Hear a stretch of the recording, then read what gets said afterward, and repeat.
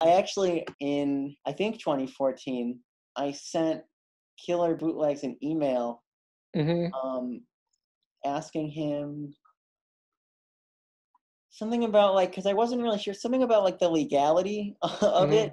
Right. I don't know. I don't know why I was pretty interested in that then, but I asked him about the legality of it. Like, is it? I think because I wanted to do it, but I didn't want to get in trouble. Right. Um, That's but funny that he was asking you, because then he calls me and asks me. yeah, yeah,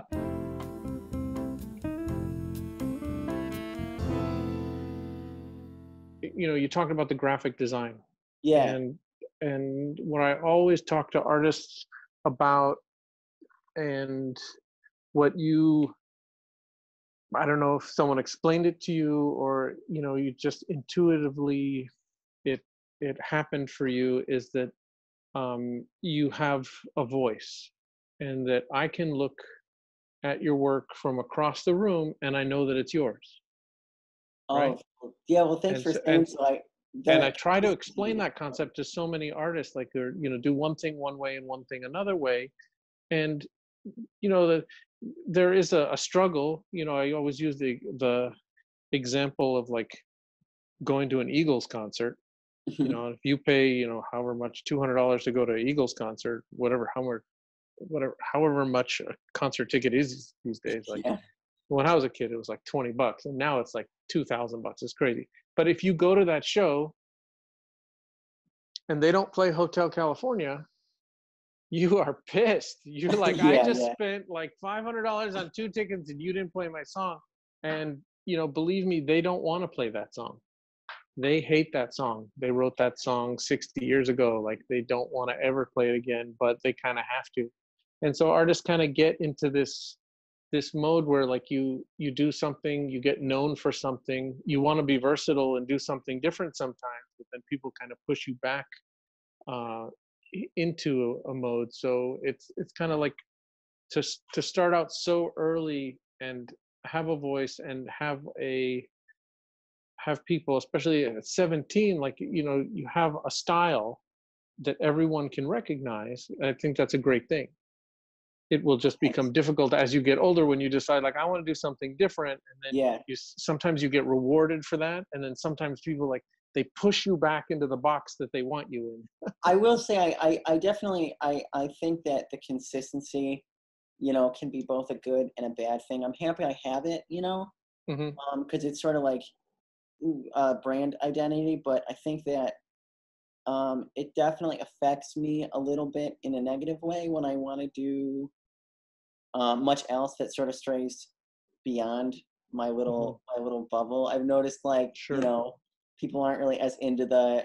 I tried to make a horror movie figure and um I people like a specific thing from me, which I'm not complaining about because I'm going to try to cultivate that thing. Hmm. When I used to sort of try like I had it but I didn't. I've grown a lot more, I guess, to appreciate people expecting something. Hmm. I think that yeah, I mean, I would just like to maybe make the whole, it's like the whole reason for a lot of these things that I make to exist is just to be like an aesthetic sort of Sure. uh, an aesthetic product or an aesthetic like I don't know. That's sort of like the most important thing for me, Hmm.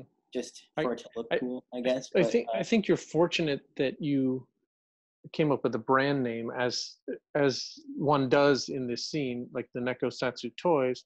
And what that does for you up to do is, if you want to stray a little farther, right? It's almost like, if you're in the Eagles, like you can go on your solo career and you could just be Don Henley, or what's the other dude's name? Never mind. That doesn't matter. You understand the point, though. It's like yeah, yeah, no, you I could get it. actually change the brand for the different style. I have someone asking here, wanting to know where you're from. Oh, New York State, Hamburg, New York. Got it. So the last time I saw you in person was years ago in New York, and we're talking about what, right? I think you were still in high school, correct? Yeah. And you were trying to decide where to go to school and what to study and what to do. What did you end up doing? What has been the last 2 years been like? Well, I did actually. I started. I am going to school for graphic design, Mhm, which I'm really I love it. I'm really excited about it. I've learned a lot mhm, already just from having a proper education in it instead of mhm, just I used to sort of really liked graphic design, but before I had I kind of like knew a lot of the rules. I sort of relied on maybe an intuition of I've seen a lot of graphic design, I guess, being done because my mom is a graphic design teacher. mhm. So um, So you're but saying I think I. Oh, I'm so you sorry. knew you knew intuitively, like, so because all the work that you did up to that point, like without like training, you just intuitively like the way it looked and it just felt right. And so Yeah, how do you think? Yeah. more or less. I mean, it definitely like I look at some of my past designs. Like I love the some of the old stuff I did, but it is definitely maybe not quite as streamlined or as uh, focused on the rules, I guess, of design as what I make now is. I'm a little more careful, I think, is how I I would see. describe So it. in the art world, the art world, they would call that your juvenilia. Sure, yeah, yeah. Right? That's the innocent time, Sounds before like you another knew planet, anything. but I know what you. Right, right. Yeah. So you find that as you're learning the rules in school about the way things should be, um, do you find those constraining, or you find that that's helping your work? Sometimes it is constraining. I think that it depends on what I'm working on. I definitely find it harder. It's frustrating sometimes. I definitely find it harder to just sit down and work on something, like start something new. Mhm, I used to be able to just go without really having to have a very developed idea in my head. But now that I feel like it's more of a deliberate process from what I've learned in school, it's a lot harder mhm, for me to be spontaneous sometimes, which is frustrating with when I don't always want to have a developed idea of what I want to make before I start designing. The cards are what I do first, mostly before I think of the figure. So it's sort of just that's like the biggest thing I would say is a hindrance. But other than that, I think that the whole thing is just a really powerful thing for me to have. It's been a little difficult of an adjustment. I think just like there's a little voice in the back of my head now telling like I kind of know some of the things that I used to like to do maybe aren't mhm, the smartest choices from a design perspective anymore. mhm. So it's harder for So, me to be spontaneous, I think is what I would say. but isn't that the kind of thing, is like you have to learn the rules, and then once you learn the rules, then it's okay to break them, kind of thing? Yeah, yeah. As Yeah, I opposed to, like, if you're just breaking the rules and you just don't know what you're doing, like, it's like pretty clear that, like, you look at Picasso's painting, he could probably paint an apple like photorealistic, like if he oh had yeah, to, but he chooses not to. It's like, yeah, um, now there's some people, like when I was talking to Mark Todd yesterday. This is a Mark Todd figure, and he teaches at Art Center out here in Pasadena, yeah. and he was talking about how much difficulty he had, um, drawing with painting with oils and trying to get, you know what he trying to struggle through those classes, and that he had instructors that then saw his styles and helped nurture him. I feel like, is that, I mean, what is the art like? I can't imagine like what art school is like today. I mean, what are the teachers like? I mean, is it open, or like, what is how does graphic design school differ from, like, other art school? I mean, I don't really know. No, correct. Okay, that Yeah, makes well, no, no, no. good But answer. well, I could say like Stupid question. I Sorry. could compare. Well, no, no, no. I mean, I could. I guess I don't. I guess I wouldn't know really how college art schools operate, Mhm, but I will say that you know in graphic design, I am sort of let to just. There's a lot of freedom, but there's a lot of structure too. I think that um I'm given a good amount of, like, well, okay, so my mom is actually my professor, which maybe I should have said before. But so just because I go to the school where she teaches, and Mhm. well, yeah, that's how that would work. Does that make it cheaper, hopefully? Yeah, Oh, so you're not like going into part of my crazy debt. method. Yeah, that's part of That's my, that's yeah. that is a dream come true. Like Yeah, no, there's just so but I many love it people there anyway. spending so much money and coming out of school just so far behind in debt. So Yeah, no, like, we were worried about that for my brother, so I'm happy that, to give my parents a little bit of a break. Um, got it. Where's your but brother going to? Where's your brother doing? he's going to Uh-huh. SUNY Purchase for journalism. Wow. Yeah. Um, and you're twins, correct? Yep. I Yeah. mean, So and that and I don't know, just like it's kind of crazy. Like you have twins who like have right, you have the same genes basically, right? yeah, I guess so. I mean, and then you're born, and then like your experiences just just go in different ways, and you end up you know pursuing art, and uh, he goes to journalism school, which is an art in and of itself, but writing is an art, but you know what I mean. It's like individual arts. It's Yeah, yeah. Well, jo- it's interesting. Like, we didn't really diverge. You'd think that, we all of our interests align Mhm, so strongly, like so much. We basically like all the same things. I think it mhm, just depends on what we look for in those different things that sort of, uh, you know, like, for example, we like all the same sort of media, but he appreciates the writing in it more, and I appreciate the, more like the visual part sure. of a lot of this stuff. So I think that, we definitely stayed on a steady path and continue to of liking all the same stuff, just sort of in a different way. Right. um I guess I'm asking these questions about art school because I went to film school, and it was just very frustrating being taught by all of these frustrated filmmakers who couldn't hack it themselves. Yeah. And this I just remember this poor guy, like had made a film, and the no one ever asked this guy sitting in front of the crowd, and he made this film, and no one ever asked him what he was trying to say, or how I can help you say what you're trying to say better. Yeah. This one professor was arguing like this movie is about like the gay love of the father, and the other teacher says no, it's the Oedipal love of the mother, and this kid is just sitting here and he's like, I don't know what you're talking about. It Yeah. was like, it was just oblivious. It's like, I just made a movie, I thought it was funny, and it's like, oh no, dude. So I was like, oh, this is a farce. Like, what am I doing here? I don't know. Let's see, someone has a question. um Henny, does it make it easier or harder having your mom as a teacher? I really like it. I'm fortunate to have a really close relationship with my mom. I think Hmm. that, you know, I mean, I don't know. Yeah, it's a very like communal environment in the class anyway. It's a really small class, and a lot of the Hmm. people in the class are my friends. Hmm. So, it's a very relaxed working environment, very easy to work in, I think. So But yeah, no, I like it. has she actually been one of your teachers in a class? She is my professor for my all my graphic design classes so far. Wow, Yeah, crazy.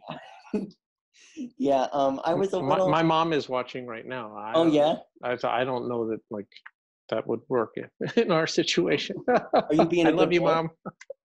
I'm a good kid. I don't know. That's just be kind of crazy. So let's talk about like um, where was the first place? How were you introduced to this whole resin art scene? Well, I mean, I on online, I would. Quinn and I are really big Transformers fans.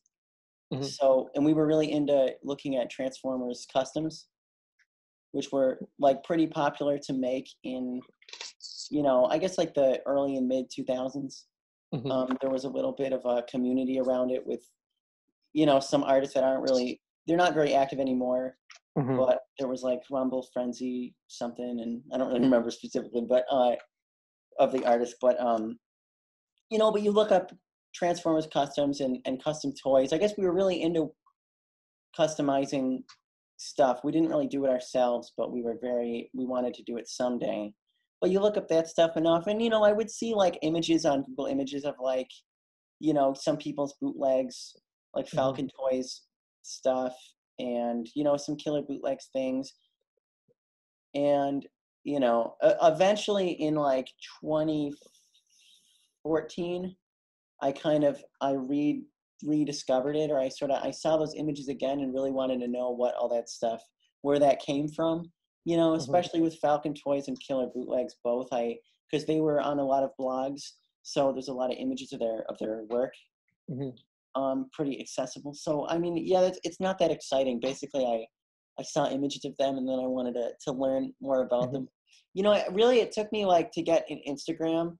I Hmm. noticed that some of them were on Instagram, so I that's why I got an Instagram and started, and I sort of found the community just on looking at who everyone else followed on Instagram. I kind of started with Killer Bootlegs and found, the pantheon of everyone else.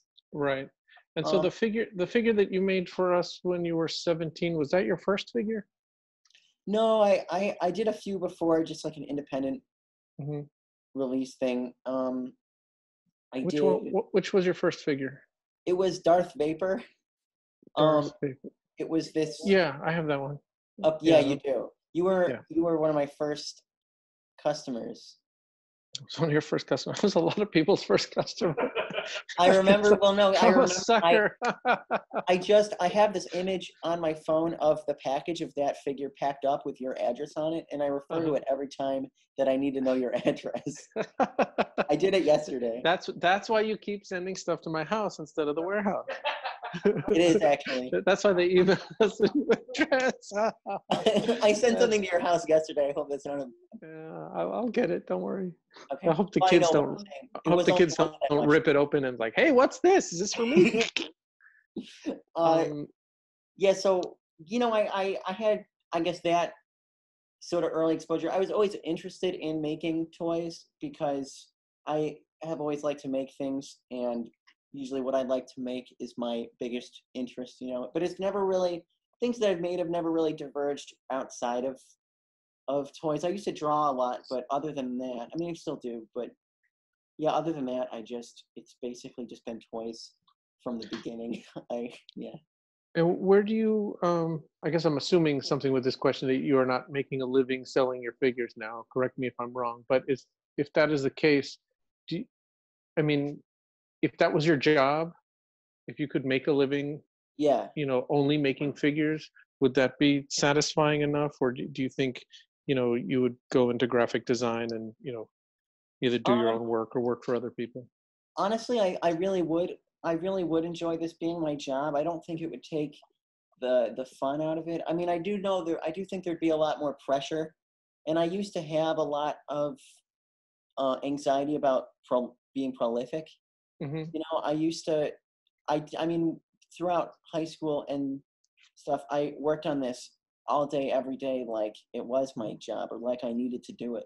Right. When I didn't, and I now I have a schedule where I'm a little more, I've calmed down. I'm a little Hmm. more relaxed, and the money's all right. Like, I it's not an expense for me to do it anymore, which is really, I mean, I'm really thankful for that. But I So would you have totally. you have some extra money coming in, which is, for someone your age, that's pretty good, rather than you know what I would say most people your age, like, Well, thanks. could be, taking, just blowing money. It's just, I Yeah. don't know. It just seems, I don't know what it's like now, but it just seems it's like it's getting harder and harder. Yeah, I mean, when I was younger, like, kids in high school would go get a job at McDonald's, Yeah. and now, post 2008, like, I I mean, that just went away. Like the high school job, you know, I don't know what's like for you, but most people I know, like high school age, like they can't get a job. They're competing with like, 60-year-olds for that same job. Like, Well, that might be true, but I mean, I do know quite a few people my age that have jobs. do they? Um, like there's a supermarket near me that, you know, like half my school works, half my high Okay, school works in. cool. And like my brother has a job. So the Um, market in Los Angeles might be a little different. maybe. Yeah, this is a pretty small town. I don't know. That makes sense. But Um, oh, I think that yeah, I would. I mean, if this was my job, I would just. It would be. I would love that. I think that'd be great. you would be a happy camper. Yeah. So let's just talk about the content of your work, Okay. or how about the name Nekosatsu? You like I've asked you before what it meant, and you didn't want to talk about it.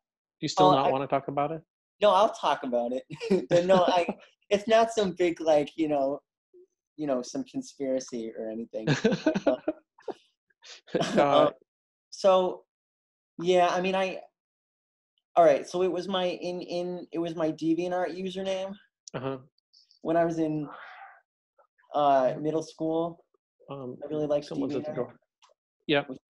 So it was my username for that, and I mean, Mhm. it's to me anyway. It's a very middle school username sounding name. Maybe just Right. 'cause I have that association with it because it Is it a was. real word or did you make it up?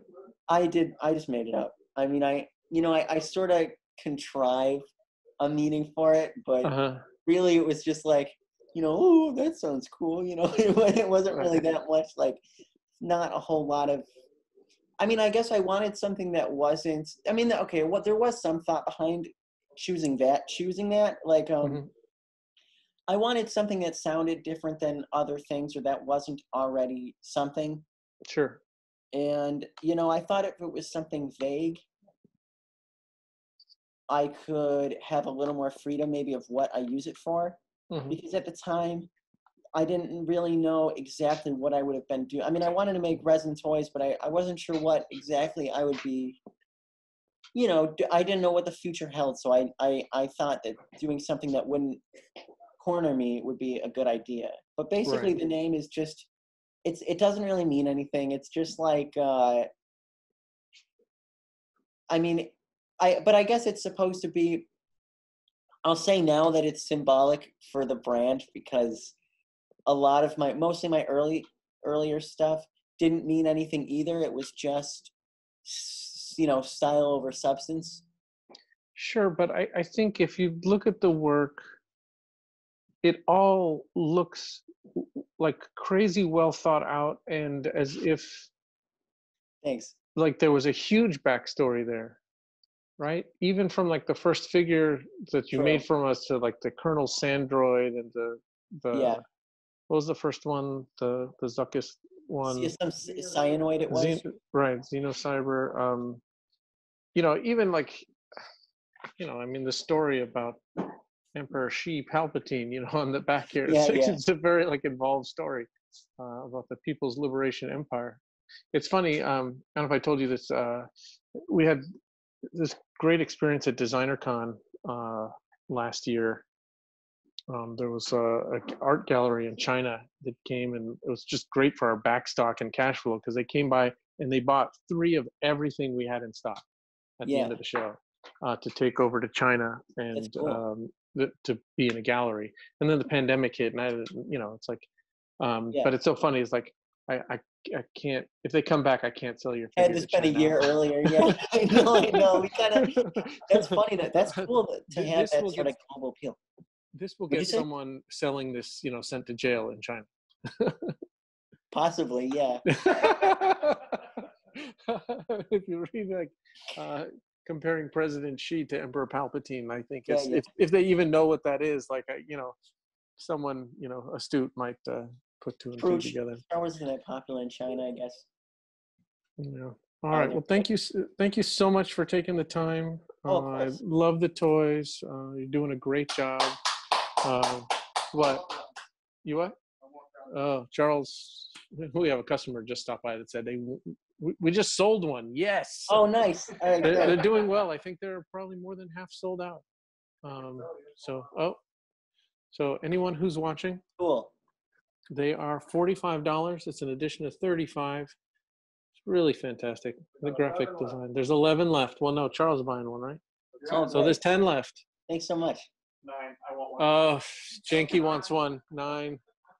a sophisticated package. It looks fantastic. There you go. 9 left. It's like QVC. That's the next thing. It's like this is going to turn into QVC. Like, you know, we have the numbers on the screen, you know, popping up, and it's like 9 left. You know, get it now. Yeah. All right. Well, thanks so much for taking the time. Oh, thanks It's for always having great talking to you. Good luck with Yeah. everything. Good luck with school. I hope that you know, you're continuing down the path you want to be on, and that it all works out. All right. Thanks so much. Take care. We'll talk to you soon. Bye. Awesome, everybody.